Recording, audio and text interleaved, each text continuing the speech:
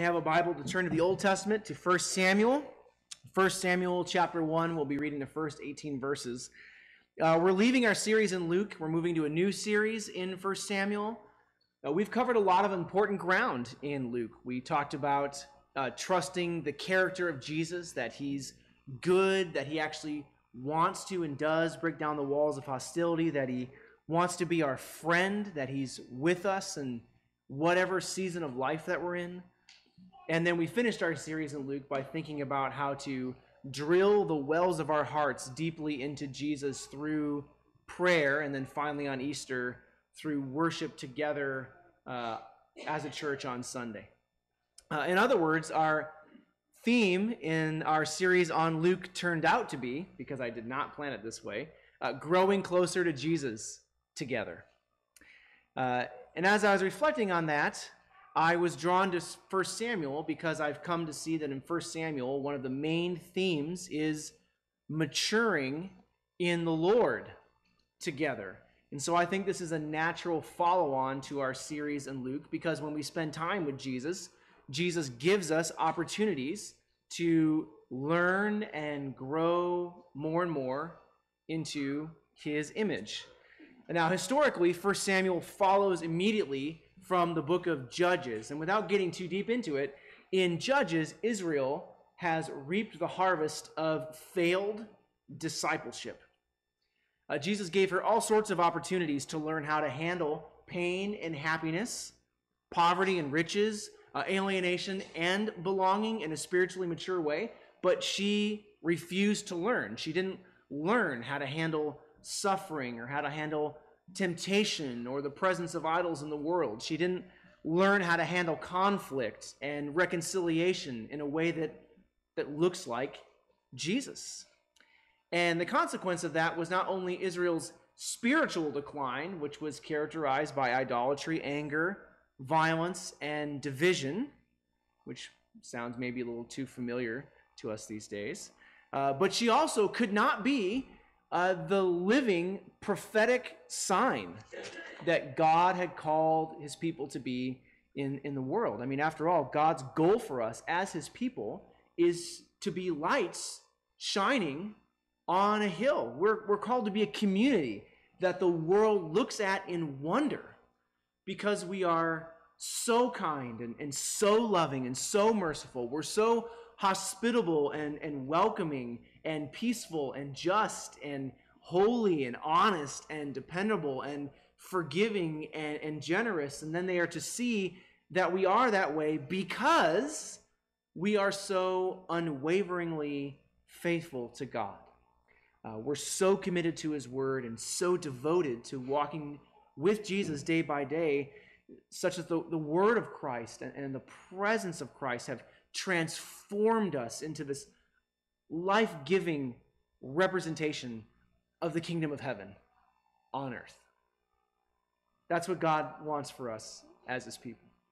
In 1 Samuel, Jesus begins renewing his work of maturing his people so that they can learn the ways of the Lord and learn to live out the culture of heaven on earth. And so be that prophetic sign to the world and bless those also not just outside of the world, but within the church with the experience of all the blessings of holiness that God has for us and that he has given us and wants to give us through Jesus. And so given that larger context, then, I hope we're not surprised this morning to see that the first thing Jesus draws our attention to is how to mature and grow in the way that we respond to unfulfilled longings and broken hearts. My friends, in order to walk well with Jesus in a fallen world with fallen people in a church that is itself less than perfect, we need to learn how to respond to broken hearts and unfulfilled longings in ourselves and in those around us the way that Jesus would have us to do. And so to put it as clearly as I can, in order to shine the light of heaven well in a fallen world, we need to learn how to respond to sin, suffering, and pain and longing in a way that opens our hearts to God, so that through Jesus our hearts can be widened and thus opened more in mercy towards each other. That's the goal of this sermon, to learn how to open our hearts to God in the middle of suffering and pain and broken hearts and unfulfilled longing and the experience of sin, so that through Jesus our hearts can be widened in mercy towards others and be capacious and open, the way that Jesus' heart is capacious, has capacity to bring us in, and is wide to us as he draws us near when we suffer. And so as we read 1 Samuel 1 to 18, you're going to see three people who each have their own suffering and their own unfulfilled longings. You're going to see different responses, which we're going to look at. And then at the end, you'll see Eli, the priest, demonstrate, I think, what a heart widened by Jesus looks like. And so let's read our passage, 1 Samuel 1 to 18, and then we'll reflect on all this together. There was a certain man of Ramathaim Zophim of the hill country of Ephraim, whose name was Elkanah, the son of Jehoram, the son of Elihu, son of Tohu, son of Zuph, an Ephrathite. He had two wives. The name of the one was Hannah, and the name of the other Peninnah. And Peninnah had children, but Hannah had no children. Now this man used to go up year by year from his city to worship and to sacrifice to the Lord of hosts at Shiloh, where the two sons of Eli, Hophni and Phinehas, were priests of the Lord. On the day when Elkanah sacrificed, he would give portions to Peninnah and his wife, and to all her sons and daughters. But to Hannah he gave a double portion, because he loved her, even though the Lord had closed her womb. And her rival used to provoke her grievously, to irritate her, because the Lord had closed her womb. And so it went on year by year. As often as she went up to the house of the Lord, she used to provoke her. Therefore Hannah wept and would not eat. And Elkanah, her husband, said to her, Hannah, why do you not weep? Why do you weep, and why do you not eat? Why is your heart sad? Am I not more to you than 10 sons? After they had eaten and drunk in Shiloh, Hannah rose. Now Eli the priest was sitting on the seat beside the doorpost of the temple of the Lord. She was deeply distressed and prayed to the Lord and wept bitterly.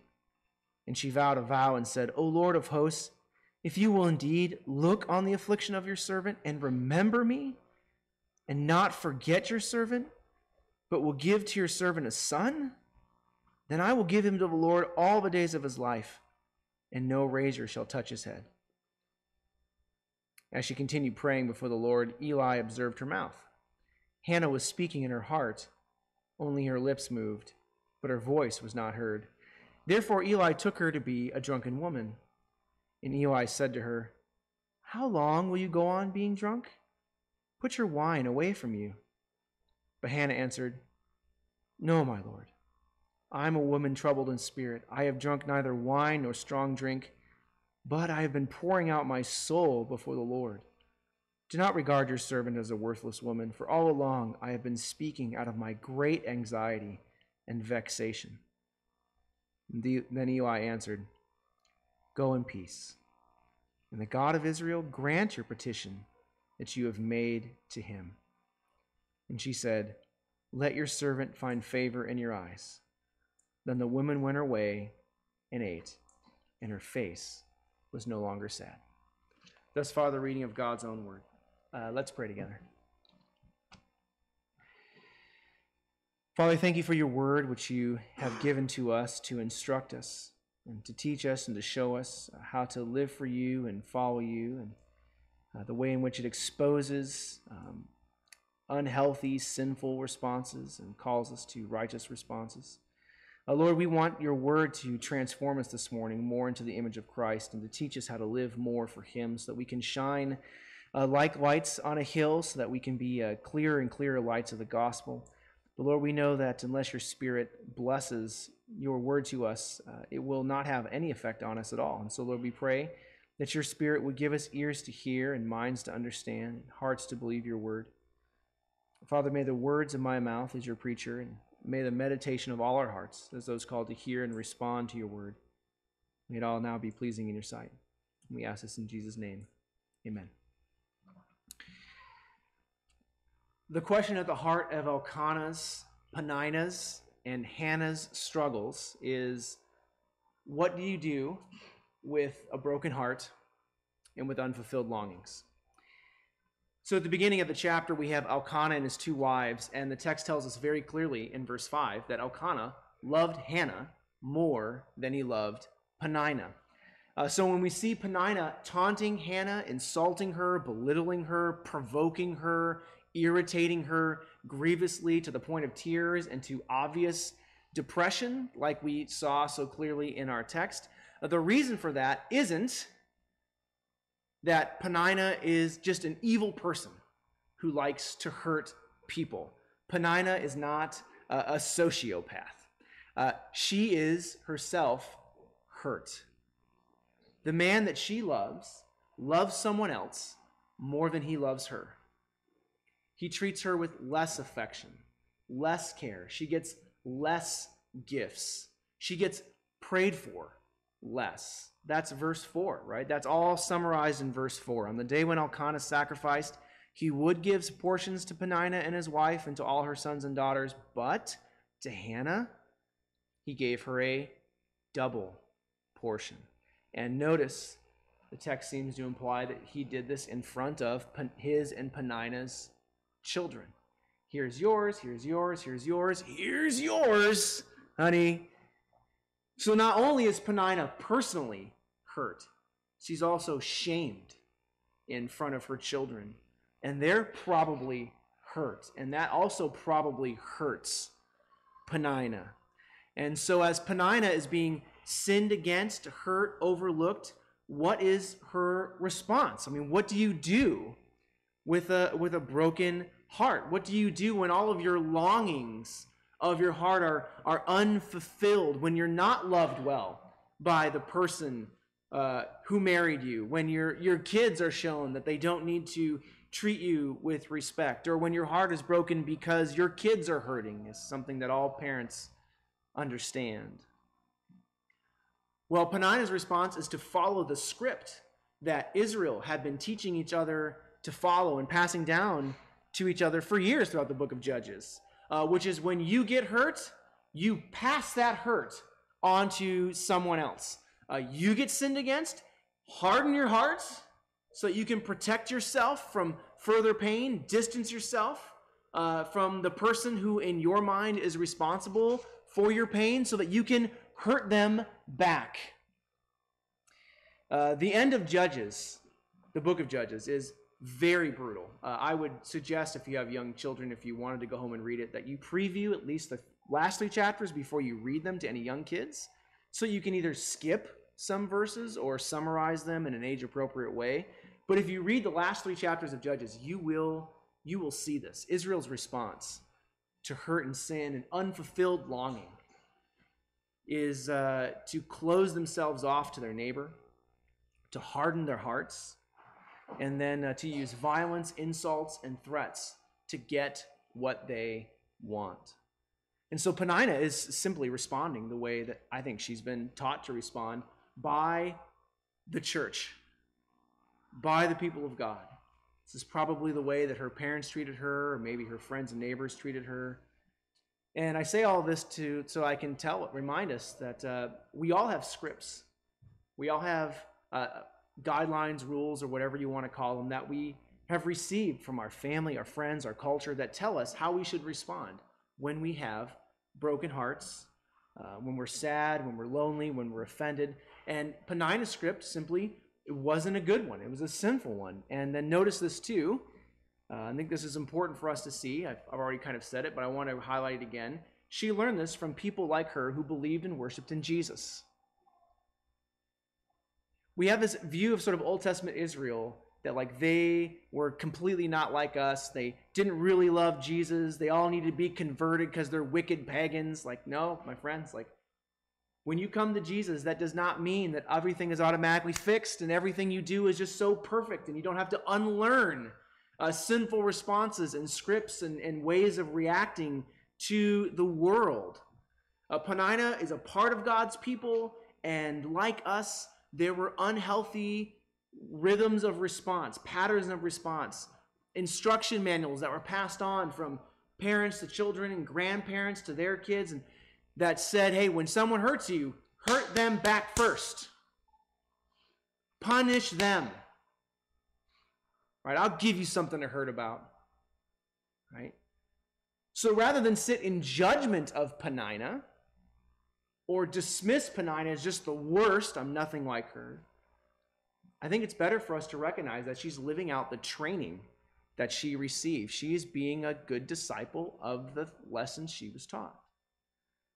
Because when we do that, not only then do we develop compassion for our fellow sinners and learn to view them as people who, like us, were taught poorly by the world and by the flesh and sin and the devil and all that, how to respond.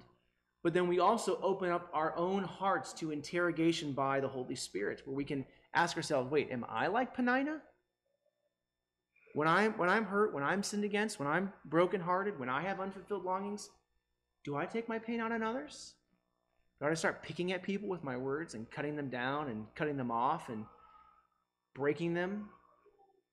Do I harden my heart toward my neighbor so that I can do that, so I don't feel compassion for the way I've just hurt them because I myself am hurt? What script am I following? Is Peninnah like me? Is this someone like me? But now Peninnah is not the only one living out a spiritually unhealthy and destructive script in this passage. Elkanah very much is too. So as we read, Elkanah loves Hannah deeply, and what he apparently wants more than anything is for her to be happy, and that's what we want for people we love, right? We want them to be happy, we want them to be joyful, but Hannah is not. And Elkanah appears to be so frustrated that there's nothing he can do, at least as far as he can tell, to make her truly happy because he can't fulfill the longings of her heart.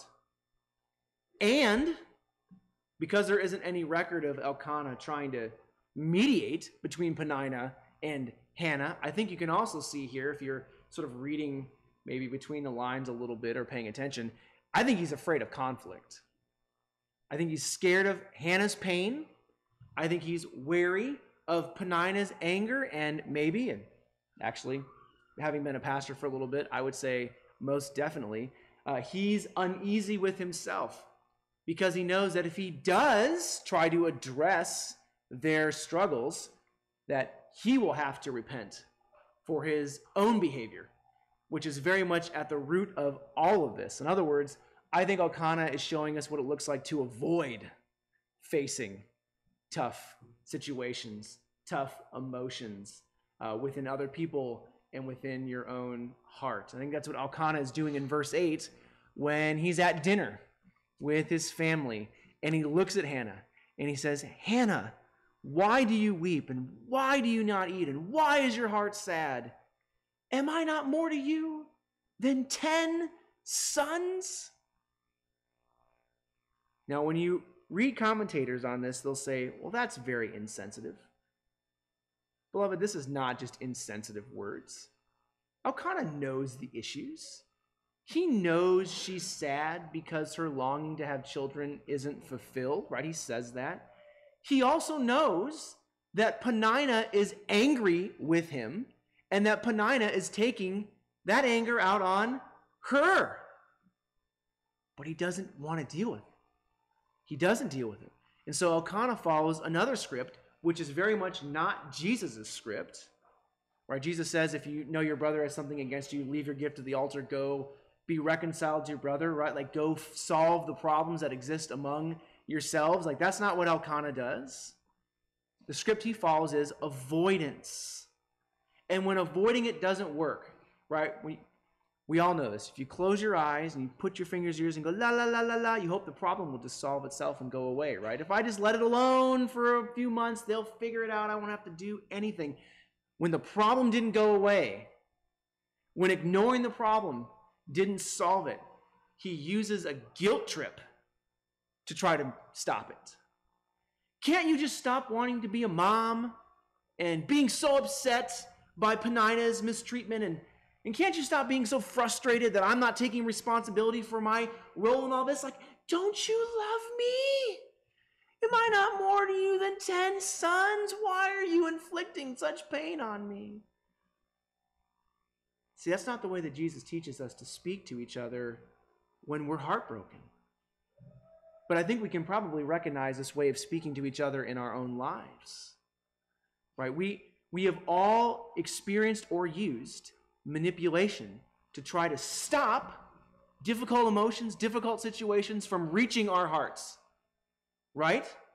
We've tried to use this to stop us from having to face them in our own hearts. Why do you want me to face this? How come you don't care about me? Can't you see I'm tired and you're always sad anyway and this is all your fault? Avoidance and manipulation. That's Elkanah's script. And then let me add this too. I think, again, like Penina, I don't think Elkanah is just a terrible person. I don't think he's evil. Like, he's a worshiper of Jesus, right? He's part of the church. He's regular at worship. He takes his family to church every Sunday, as we say, or he takes them to temple whenever they're called to go. He's giving offerings to the Lord. He's trying to live with Jesus. I think Elkanah's problem is he just hasn't learned yet how to face his own failures, or how to face his wife's suffering, or his other wife's anger. And I think he's just exhausted by the whole thing. To connect this back to the beginning, I don't think Elkanah has learned how to give his heart, his fear, his heartache, his pain to Jesus, which is why he cannot figure out how to help Penina and Hannah give their heartache to Jesus. Because you can't help others do what you haven't yourself learned to do. You can't give to others the capacious, enduring mercy and patience that you yourself have not received from God. And that's true of Penina too. She hasn't learned how to take her justifiable anger, her understandable heartache, her real suffering, her real shame to Jesus, so that he can take her heart and fill it with his mercy and grace and patience, and then return it to her wider, stronger, holier, more able to turn the other cheek and not take her anger out on others. And I hope seeing these two here encourages you, beloved, because we all come to the Lord having learned different scripts. Some of us have learned from generations of bad teaching how to respond by taking our pain out on other people, by doing avoidance. And I think it's good for us to see that in the Church of Jesus, there are people who have that same experience, and that God doesn't simply say, well, looks like you're going to hell for not being perfect. Bye. No, Jesus here in this passage begins this process of discipling and maturing and growing his people out, replacing these sinful, harmful, death-dealing scripts with something better, with the life of Christ. I say that, though, there's one more script we need to look at here. Well, really two more, but one more that we're going to look at more in depth, which is Hannah's. Well, actually, let me say this. Before we move to Hannah, I have another point I need to make. It's the second point. It's short, but it's important. And I'm going to return to this over and over again in our series. All of this is related to a huge issue in the Bible, which is what purpose does God have for us when he gives us seasons of heartbreak and unfulfilled longings? Like, why does God let us experience these difficult things? And I want to bring up this question because understanding the answer to that question is going to help us understand how you walk with God in heartbreak and in longing and in suffering, and how to begin replacing the scripts that we have received that are maybe destructive and unhealthy with the one that Jesus wants to give us. Now, I know this is a huge question, right? Like, the problem of pain is a big deal. Like, why does God allow suffering, and why does he let pain happen into our lives? Why unfulfilled longings? Why broken hearts? This is going to be a short section in the sermon, just brief, but we're going to return to it kind of over and over throughout our series. Here's my answer. When we experience the effects of sin, like suffering, heartbreak, unfulfilled longing, there are really two possible outcomes. And I really think there are only two. One response to them is we can close off our hearts in some way so that we don't have to take any more pain and suffering. And that's what Penina and Elkanah were doing. They were saying the hurt is too much, the pain is too great, the problems are too big, the solutions are impossible, so I'm going to just close down my heart. Penina uses anger and intimidation to close down her heart. Elkanah uses avoidance, and I think guilt trips, or we might say manipulation, to do this. But either way, they are closing themselves off to the hurt of other people, Hannah in this case, and I think also to the hurt within themselves. That's one response to pain and suffering. Armor your heart with anger, armor it with avoidance, close off, shrink down, step away. There are other ways that we can do this too. We can do this by self-medicating with alcohol or drugs. We can use entertainment to distract us from hurt and heartache. We can adopt a who cares attitude that sort of shrugs its shoulders when we see people in pain. We're like, yeah, it's the world, it's life. What are you going to do about it? This is a very common one. We can try changing jobs, changing locations in relationships, right? If I just move and replace all the people who are difficult with new people, then maybe these new circumstances, maybe that will protect me. A friend of mine calls it sanctification by a change in circumstances. There's so many ways that we can do this, but none of these things produces the change that Jesus is after in our lives, which is wider, more capacious hearts that have a capacity to take in people in their suffering, in their heartache, in their brokenness, without judgment, but in hospitality and welcome and in love and in kindness, and care for them without being overwhelmed by them. And in the Bible, when God brings his people through suffering and hardship, there is one major goal that appears over and over and over again, which is to grow our hearts wide enough to love people in their brokenness and in their suffering. It's a way of sort of killing the inner Pharisee, which wants to say, this is your fault, feel bad about it, and bringing out the presence, the image of Christ, who in our brokenness descended to us and stepped near us and opened his heart and said, I love you, I am here, I am taking you in. I think one easy person to see this in the Bible, other than Jesus, is David, who also happens to appear in 1 Samuel. David went through immense times of heartbreak, suffering, unfulfilled desire, experiencing the effects of sin, affliction, tiredness, hunger. Why did Jesus bring David through all of this? Well, I think if you were to read the Psalms, you would see why. Because through his affliction and suffering, David learned and then wanted to explicitly teach God's people about how big and wide and deep God's heart is to those who are suffering and broken.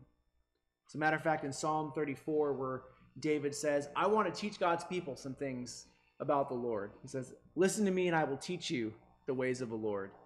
In verse 18 of Psalm 34, he said, one of the things he wants to teach us, the Lord is near to the brokenhearted and saves the crushed in spirit.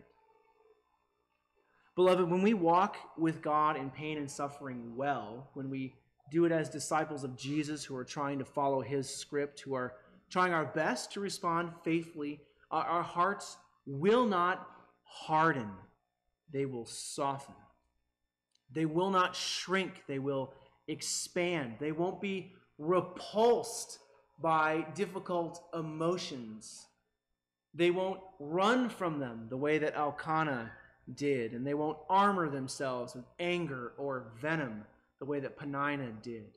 I know when we walk with God well, our hearts will armor themselves with the mercy of God. They will face the difficult things with trust in God's character, and they will welcome others into that same mercy and trust because the Lord is near to the brokenhearted. He saves the crushed in spirit, and then we don't then turn others out when they're struggling to learn the lessons that Jesus would teach us. They don't turn away from people in their imperfections. They turn towards them like Jesus does for us. And then all of that brings us to Eli. Eli meets Hannah after her very difficult dinner. She left the table. She went to the tabernacle. She's weeping bitterly, verse 10, and she's pouring out her heart to God. Now, you would probably expect me to say at this point that we should follow Hannah's lead and take our hurts and heartache to God in prayer. And yes, we should do that. That is definitely something the text is calling us to do. But I want you to notice something very important about Hannah. Notice that she made a vow to God that if he gave her a son, she would give him to the Lord. And it's verse 11. We'll talk about that more next week, Lord willing. But then notice that after that, Eli encourages her. And then in verse 18, we're told she isn't sad anymore. Now, I want you to notice this. There's no baby. There's nothing that's happened that could cause a baby. Eli didn't promise that she'd get a baby. His words don't amount to a promise from the Lord that she would get pregnant, despite what some commentators say. That's a very frustrating thing for me to see in those books. Eli's response, "Go in peace, and the God of Israel grant your request," was just the normal way that priests of Israel would greet people on their way out from prayer. It's a much holier, better way. Like when I'm saying bye to you guys, I'm like, "Have a good week." You know, this is much more spiritually encouraging, right? Like, "The Lord grant your prayers. Good to see you." That's what the priests would do on their way out. It was not an uncommon thing for Eli to say or for Hannah to hear. So then why, this time, does Hannah leave happy? Here's why, I think. I think Hannah was praying to God, but was afraid that God wasn't really listening, that he didn't really care. I think Hannah's response to heartbreak and suffering wasn't anger, it wasn't avoidance, it was prayer. But it was prayer that lacked the assurance that Jesus actually cared about her, that he actually saw her, that he actually loved her, that he actually walked with her. I think Hannah's struggle was similar to maybe some of your struggles, which is she's someone who grew up in the church. She learned the correct script, that the first step to responding to heartbreak and unfulfilled longing was to pray. And so she prayed and she prayed and she prayed. But deep down, like some of you who were raised in the church 9 months before you were born, didn't really think that Jesus was really listening. I mean, yeah, he probably listens to other people, but not me. Like, Jesus doesn't really care about me. And I think that's why she couldn't find rest for her heart despite her continual prayers. She was praying to a God that she didn't really trust, heard her or didn't really trust, cared about her. And then Eli steps in. Eli has a rough history of interpretation in 1 Samuel because, as we'll see, God brings judgment on Eli's house. And then whenever we see judgment, we think, well, Eli must be going to hell. I don't think it's quite that simplistic at all. When I read his story in 1 Samuel, I see that Eli is a high priest in the time of the judges. I think we can see that he is respected as a priest, but his life and his ministry do not have the transforming effect that he wanted it to have on God's people. Eli was a godly man who simply could not inspire godliness in others very well. And I'll tell you, like, as a pastor or as elders, I'm sure can tell you, like, there's a real feeling of failure that can accompany that reality when you are trying to lead people down paths of righteousness and they keep going off into the muck and the mire and there's nothing you can do about it. Like, there's a real sense of failure. And I think you can see Eli in the book of 1 Samuel reckoning with the fact that his flock is broken and he cannot help them. That is not the mission God has given for Eli, despite the work he's put into it. And then when Hannah is sitting there in front of him, Eli at this point is pretty old, and he's not in great shape, meaning he has physical suffering. And his sons, as we'll see in the next little bit, are terrible people who really do not love Jesus. They do not respect Eli. They abuse the church, the people in the church. They're not good fathers. They're mistreating his grandchildren. And we know on top of that at this point, Eli is also a widower. So Eli, too, has heartbreak. He has unfulfilled longings. He has shame. He has guilt. He has hurt. He's sinned and he's been sinned against, but he doesn't close off his heart. He doesn't avoid the pain of others. He sees Hannah praying like a crazy person, as a friend of mine described it, and he goes to her and he says in verse 14, "How long will you go on being drunk? Put your wine away from you." Now, I'm reading that in a gentle tone because I think if we read this in a harsh tone, we are very much misreading it. Given that she's weeping bitterly and has had years of unfulfilled longing, years of heartbreak, I think if Eli had spoken to her in anger, "How come you're so drunk?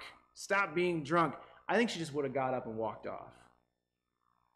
After all, when you are overwhelmed and someone you don't know, even if it's a pastor, comes up to you and tells you off for something you didn't do you then open up your life the way that Hannah did? Like, "Oh no, let me tell you all about struggles in my heart." No, you either yell at them or you walk away from them, right?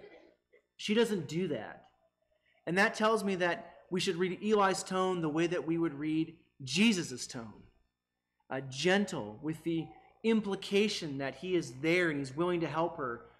There are ways of giving a rebuke that tells somebody, "Hey, I'm here to help you through this," right? It's not just stop it, but "I love you, let me help you." And that's why I think she then takes the time to say, like, no, Eli, you've got it wrong. I'm not drunk. I'm just so overwhelmed, and I'm praying to God, and I'm desperately hoping that he hears me. When she talks about vexation, that word there describes people who are praying to God who don't think that God is listening. It's this idea of being derelict, left alone, left absent from God. I'm praying to the God that I think has abandoned me. Now notice that she doesn't tell him what her struggle is exactly. She doesn't tell him about her vow, and Eli doesn't ask. He doesn't say, "Well, that's interesting. Explain your problem to me in detail so that I can tell you where your theology is off, or so that I can, give you 7 steps to a happier marriage." No, instead he just gives her the normal farewell that she might have expected, but he does it very specifically in response to her honesty about her struggle with God, her feeling of being absent from the Lord. He says in verse 17, "Go in peace, and the God of Israel grant your petition that you've made to him." In other words, Eli looks her in the eye and he tells her, "God has heard you. And as a fellow believer, I'm going to join in praying that you get what you prayed for." See, Eli knew in that moment when Hannah needed most was not an interrogation or a theology lesson. He didn't need to make sure that everything was right before he prayed. She needed assurance. She needed fellowship. She needed to know that God was there. She needed someone who knew himself in his own experience, how big and large God's heart is and how able it is to take us in our brokenness and in our needfulness. She needed someone who wasn't afraid of her emotions, to draw near and be, even for a moment, her friend in the faith, to be someone who supports her and loves her, who cares about her. She needed someone whose heart had been widened through God's grace, experienced in times of heartbreak and unfulfilled longing, to step forward and say, "The Lord is with you. I will join you in praying with you." See, Eli practices what Jesus calls us to explicitly in Romans. He wept with those who wept.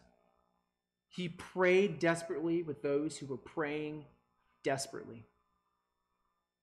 He embodied the blessings of the kingdom that Jesus proclaimed in the Sermon on the Mount. Blessed are those who mourn, for they will be comforted.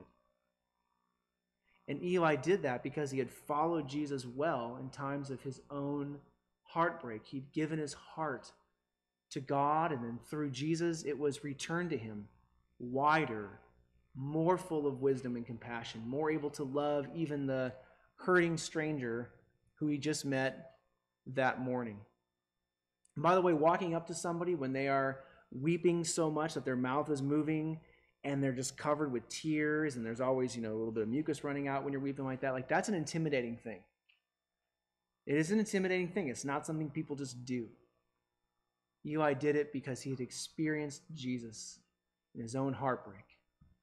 And he knew, I can come up to this person without fear because I'm with the Lord. And the Lord can take her in. And I can take her to the Lord, and he can take her because he's God. He's got big hands. So all that leads us to the very end here, which is how do we cultivate this in ourselves? Other sermons are coming where we're going to explore this more in depth, much more in depth. I'm going to leave us just very briefly with two things that we can do to begin cultivating this in ourselves. And the first thing is, as God's people, we need to be aware, or start trying to become aware, of the scripts or the instructions that we have learned over the years that tell us when we're hurt, we need to protect ourselves. We need to armor ourselves. We need to lash out, or we need to avoid whatever it is. We need to be aware of this so that when we pray to God about our hurts, about our heartache, about our longings, we can specifically ask him to help us not respond that way. Lord, I am feeling unfulfilled, unloved, mistreated. I don't have the life I want. And I know that the way I've learned to respond to this is to move, change circumstances, get angry, manipulate, avoid, self-medicate. I don't want to do that, Jesus. That's not what I want. I want to experience your redemptive power in this. I want to experience your presence. Father, don't let me respond that way. Help me instead to know your presence in the middle of this difficulty. That's one thing. It's prayer. Prayer for the Lord to help us be merciful and kind, to help us to forgive, to help us to trust that he makes all things beautiful in their time, like the preacher says in Ecclesiastes, and so that we can wait and be generous and trust in him. Prayer.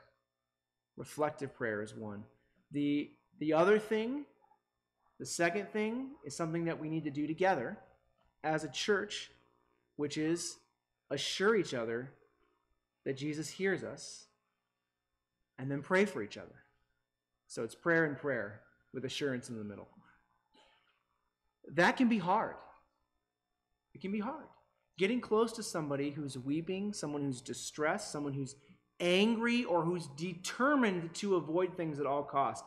That is hard. It is scary. It's intimidating. We feel completely inadequate, and we are. And yet, as the church, our job is to represent Jesus, who draws near to the brokenhearted and the sinner and the fearful. And can I just tell you from Eli's response, there's so much spiritual wisdom in this.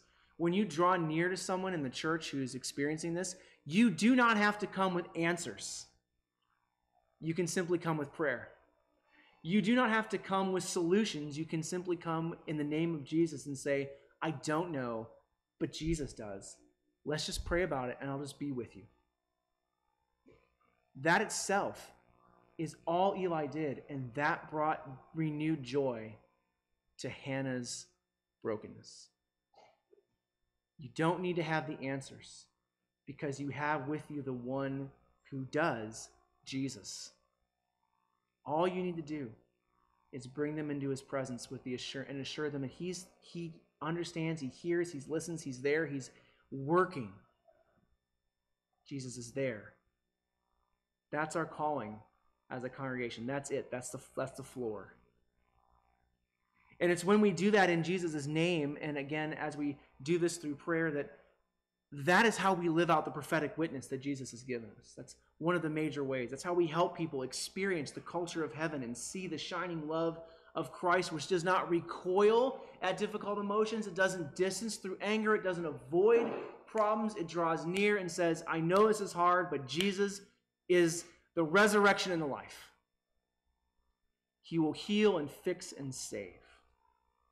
And as that happens, families as broken as Elkanah's, people as hurt as Hannah and Penina, they find help and they find healing and they experience the power of the gospel in their lives. And that's what we want. We want all of us and all our visitors to experience the redemptive work of Jesus. And so let's pray about our response. Let's pray for each other. Let's draw near in the confidence that Jesus goes with us to carry the hurt and heartache that we have and that others have, and to turn it into something beautiful, which are hearts that can actually love the hurting openly. Amen? Let's pray together.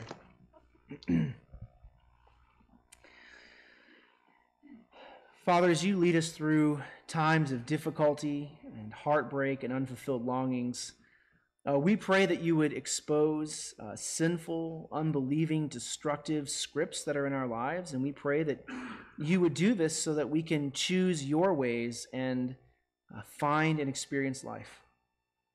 Father, we want our hearts to be strengthened by your grace so that the transforming work of your kingdom would be evident in our lives. And so we also pray that you would give us the wisdom and strength necessary to draw near to each other when we are struggling, and to encourage each other that you hear our prayers, that you are near, that you love us, so that together we would grow more and more into a community whose life together amazes the world, so that we would be blessed to tell them about how it's all due to the work of Jesus and to the amazing blessing of being his disciples. And we pray this all in Jesus' name. Amen.